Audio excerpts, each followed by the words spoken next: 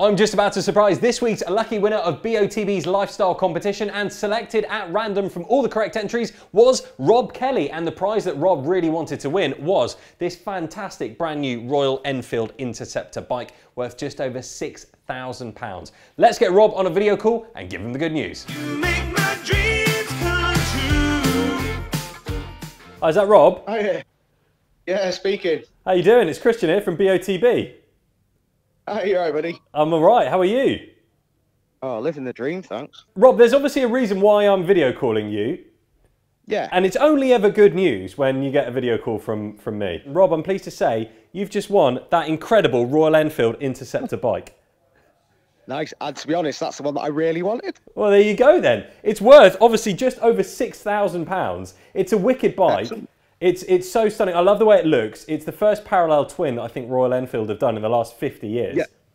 Well, I used to work for Royal Enfield as well but before they went to the twin and before they went EFI as well, it was all still carb but yeah, no, that's ace. Oh, amazing. So you used to work for the brand. That's so cool. Long time ago now. Yeah. Have you got your motorbike's license? I have, yeah. I've had it. I did my bike license when I was 17. Didn't do a car test till I was 27. Right. I love it. So you're a proper petrol head in terms of the bikes. Oh God, cars, bikes, lawnmowers, anything. I love anything that burns petrol. Anything that burns petrol. All right, well, maybe we need to hang on to these things now, because it seems like in the next 10 years or so, they're going to be pretty hard to come by. Yeah, probably.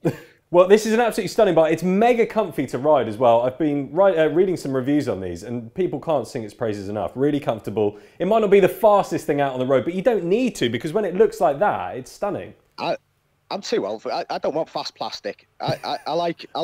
You know, I'm old school. I like cafe races. It'll probably end up with a little nose fairing on it.